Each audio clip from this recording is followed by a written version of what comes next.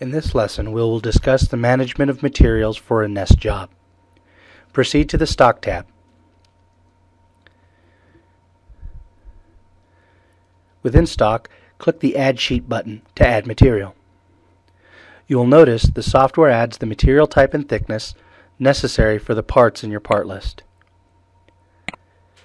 You may adjust the size, quantity, priority, and margins for your sheet.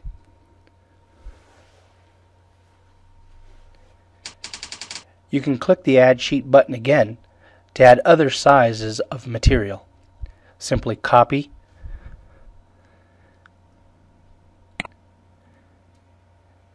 and paste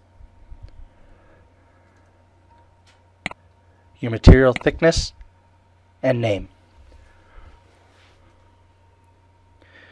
We will add a smaller sheet with a lower quality and higher priority. In doing this, the software will understand to first nest on my smaller scrap sheet and then proceed on to my larger full-size blanks.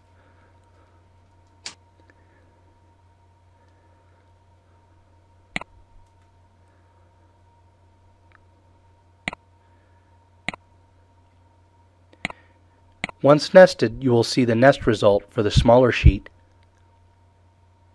and then the software will proceed to nest onto the larger 120 by 48.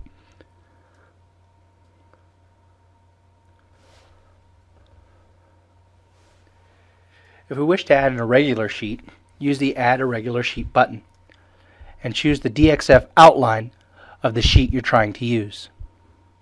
We may also use remnant sheets from a database. Add Sheet from Remnant Database allows you to save back former scrap sheets from old nests and use them here.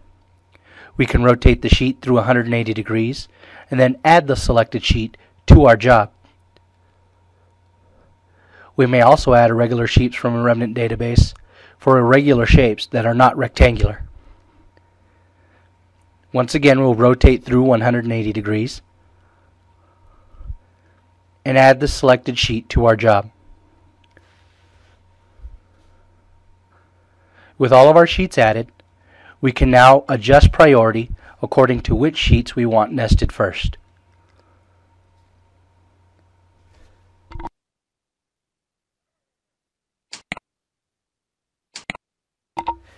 You may click Auto Add Sheets to add sheets from your sheet database.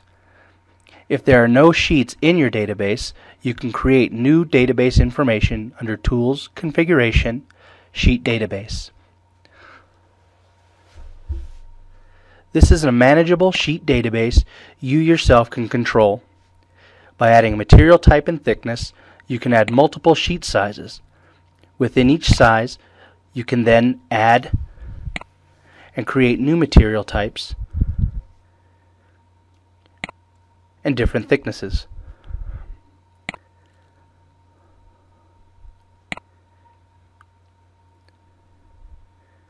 Within each thickness, you have defaults you can set for each machine in your configuration.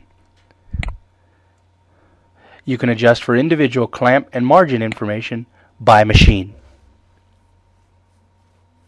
You can set comments and material locations in this screen, as well as the quantity and priority over other sheets of other sizes. You may also remove a sheet using the Remove Sheet button. This completes this lesson. Once done, please proceed to the next lesson on nest settings.